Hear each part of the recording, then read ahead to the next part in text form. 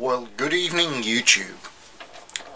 Lee Doren, better known as How the World Works, has a story in his latest roundup about the EU banning Britain from selling eggs by the half dozen or dozen.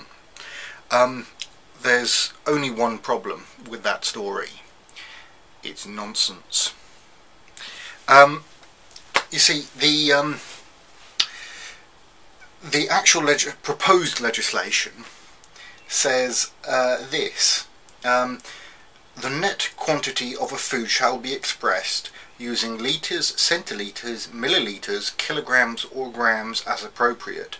A. In units of liquid in the case of liquids within the meaning of Council Directive 85339 EEC of 27th of June 1985 on containers of liquids for human consumption, or B. In units of mass in the case of other products. Nowhere in that does it say that you can't also sell them as 6 eggs or 12 eggs. It just says you have to say what the mass is as well. Okay? Now, presumably Lee was going to turn around here and say, well, that's an added cost to, ultimately the consumer will have to bear. Well, not really, because EU regulations allow for understating the size of a product, and you can actually overstate by up to 3% to allow for errors in manufacturing and so on. So if you were to say that they were at least however many grams, it wouldn't be a problem. Even less of a problem, seeing as at least in the UK, when you buy eggs, they're Class A, Class B, Class C, which is an indication of mass, and a Class A egg has to weigh between 63 and 73 grams anyway.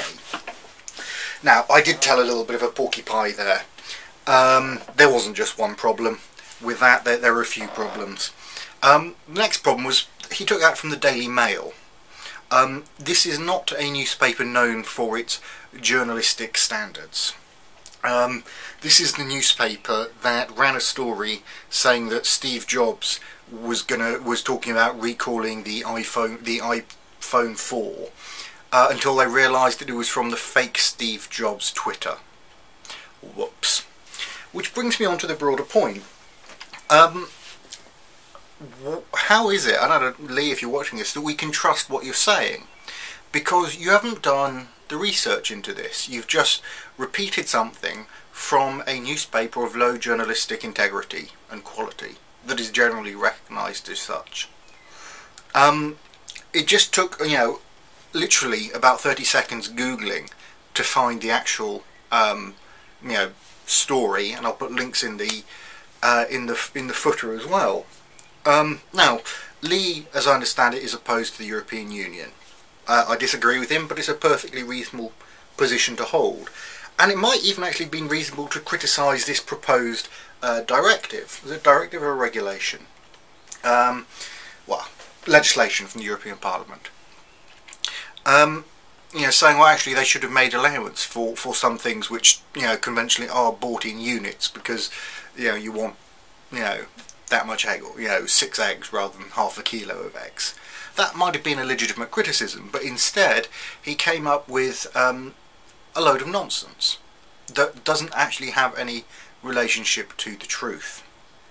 And that's unfortunate, because instead of doing something useful and potentially exposing bad lawmaking, I don't know, he's just made himself look a bit silly. Anyway, most of this comes from John Band on Liberal Conspiracy. Links inside in the doobly-doo. I'm Landon Cole. I'll see you next time.